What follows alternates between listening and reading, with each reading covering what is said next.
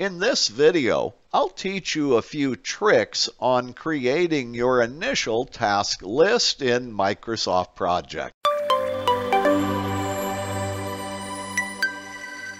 You know, in Microsoft Project, it isn't that hard to create the initial task list. It's just a bunch of typing, really.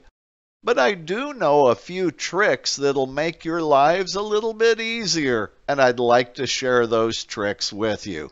So let's get started. During the initial task planning process, you may discover that you forgot a task, and it needs to be inserted in between two existing tasks. The easiest way to insert a new task is to do this. Select the task row where you'd like to insert the new task, and then on your computer keyboard, press the Insert key. You see, the Insert key is the keyboard shortcut for inserting a new task row. In that blank row, enter the name of the new task, and then press the Enter key. During the initial task planning process, you might also discover you need to delete a task that will not actually be needed in the project after all. For example, my fellow project managers have let me know that task number 1 is no longer needed in this project because the product requirements are already known. The easiest way to delete a task is to right-click anywhere in the task row, and on the shortcut menu, choose the item Delete Task, and it's gone. Finally, during the task planning process, you may discover that you've put tasks in the wrong order, and you need to move them around into the correct order.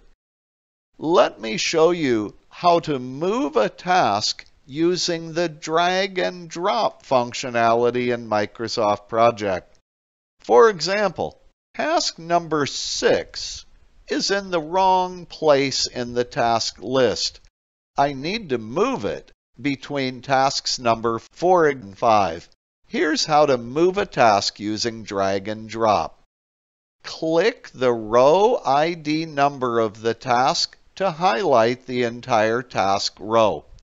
Release your mouse button, and then click and hold your mouse button again to grab the entire task row. Move the task up or down on the screen until the big gray insertion point appears exactly where you want to drop the task. To drop it, release the mouse button. That's how to use tricks in the initial task planning process. I sure do hope that these task planning tricks will be helpful to you. If so, please consider subscribing to this channel. If you liked the video, be sure and give it a like. If you have questions or comments, please add them in the comments section below. I'll do my best to answer every question you might ask.